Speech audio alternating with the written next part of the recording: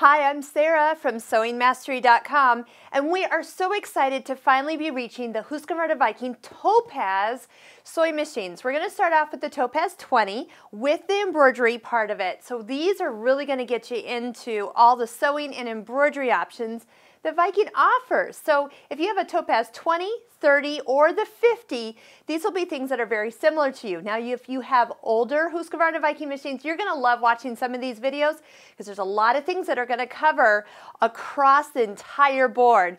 So join us on Facebook. We have a Facebook page. We've got the website and tons of videos that you can see.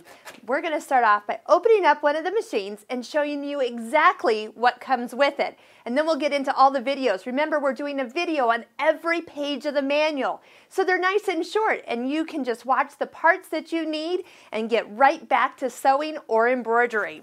So with the sewing machine, what you're going to find inside is a brand new machine. It's always so fun to open up your first machine. Right along the side is this kind of triangular item.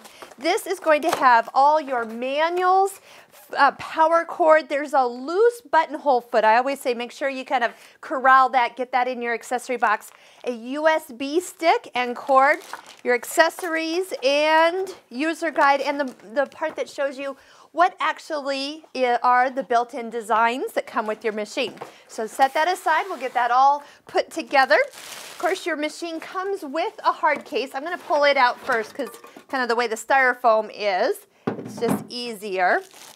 And with the machine,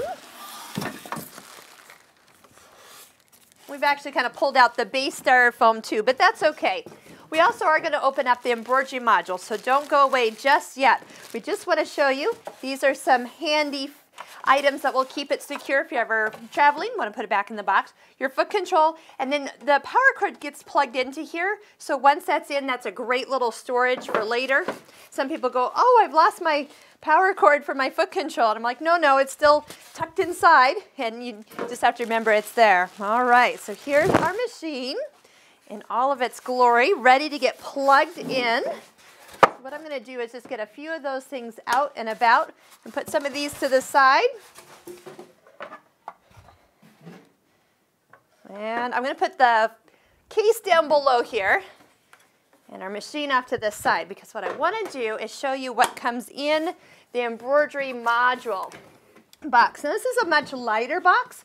And one thing to know, if you ever want to purchase one of Viking's bag that you can actually put over your shoulder and carry, or put on one of the roller bases, what you want to do is do not throw out this styrofoam. The styrofoam actually goes into the carry bag, protects the unit, and then gives the bag the shape. Without it, the bag's just kind of a loose bag, and well, that just doesn't work out very well. So what I'm going to do is I'm going to flip this over and let gravity kind of help us, and take the box straight up.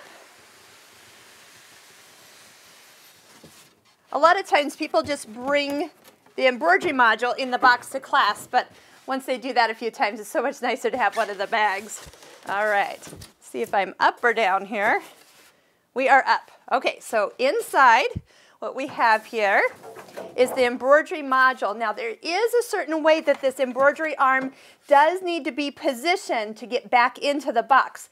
There is a park option on your machine, so you can set the machine to just tell it to park it, and it goes right into the place. Now, if you don't and it's already off and you're about ready to pack it up, you can move this arm as long as it is not attached to your machine. It's going to be really hard, but you can slide it back and forth and kind of get it into position. So, embroidery arm. Oh, down below, yes, here it is. See that big red clip? You cannot embroider without pulling this clip out. Once you pull that out, just discard it. We don't keep them either, but I'm going to go ahead and pull mine out. It's kind of tight. Squeeze it a little bit. There you go. Now the clip is out, and we don't have to worry about that for later, because a lot of times I forget about it myself. I try to plug it in and it doesn't fit. You have a nice bag of accessories. There's some thread, some scissors, some clips for the hoop to help kind of hold it all together. Even some stabilizer and fabric in here to kind of get you going. Now, you get 2 hoops with this machine. You get the nice 260 by 200 hoop, and what I call kind of that nice little medium size hoop.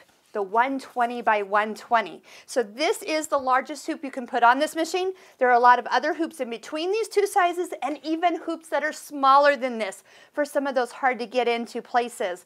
But we're going to do a variety of videos on stabilizers, on threads. We're going to get into the sewing machine, we're going to get into the embroidery, and you are going to fall in love with this machine.